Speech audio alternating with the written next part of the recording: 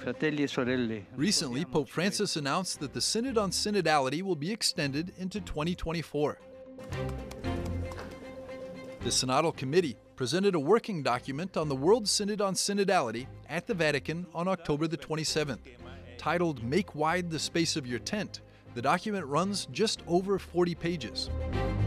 Grazie per la vostra presenza. Cardinal Mario Grech, Secretary General of the Synod of Bishops, a synodal church, and Cardinal Jean-Claude led the press conference for the release of the document. Key insights, questions. They were joined by Professor Anna Rowlands, as well as Father Giacomo Costa and Monsignor Piero Coda.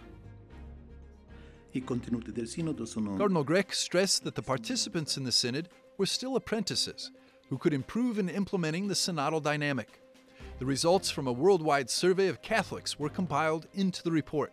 Per tutti noi è stata una sorpresa ascoltare. It was a surprise for all of us to hear how the people of God, despite their different sensibilities, were united in their call for a profound renewal of the Church. Profondo rinnovamento della Chiesa.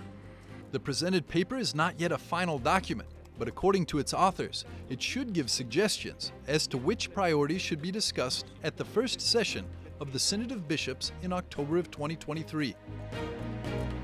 The organizers said many Synod reports have raised questions about the role of women, young people, the poor, people who identify as LGBTQ, and the divorced and remarried.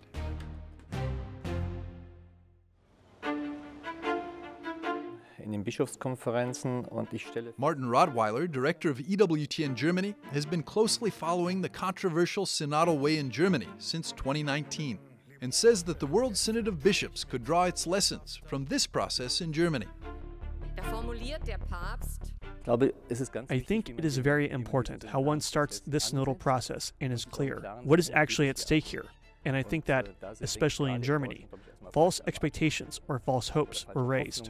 And the majority of the bishops clearly said, we want a change in church doctrine. And I think that was a mistake from the basic point of view. Cardinal Grech and his colleagues emphasized that they were still in the listening phase and would only enter into discussion at the level of the universal church in the next step. If you think about the gospel, the disciples of Emmaus are a classic example for me. Jesus was traveling with them. They were completely disappointed, completely understandable. Christ walks beside them, listens to them, but he doesn't just hold their hand and say, "Oh yes, what a shame and how sad."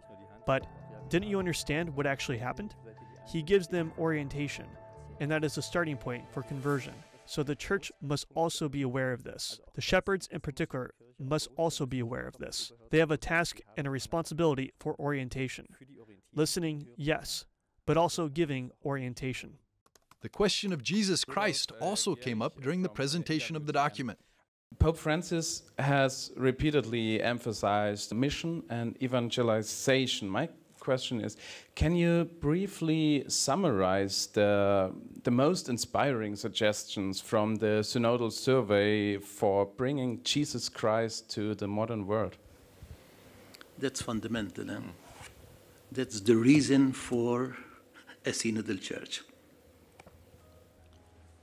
In fact, the theme for the synod is a synodal church, communion, participation, and mission. As Cardinal Hollerich said, mission is the last term, not because it's the least important, but because it is the foundation stone. For me, synodality and mission are the two faces of the same medal. Unless we become a synodal church, we will fail to proclaim the joy of the gospel to humanity today. I think that the reports have this deep, deep hunger for a new confidence in the church, a confidence in its ability to proclaim the gospel to a world so deeply in need, so deeply in need.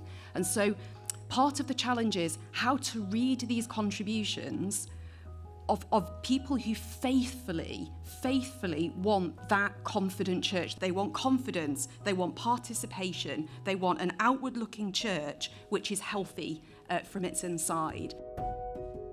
Martin Rottweiler from EWTN Germany is certain the Church still has something to say to the people of today. Ich glaube, die Botschaft, die sie geben kann und geben muss, ist nichts weniger als Christus selbst oder Gott selbst. I believe the message the Church can and must give is no less than Christ himself, or God himself. To make it clear, this is really about a God who loves us unconditionally, and who, and this does not exist in any other religion, became man. We must bring Christ to the people, his love, and that each of us is loved, because that is what drives some to despair when they realize I am measured only by performance, and no one loves me. I have no recognition.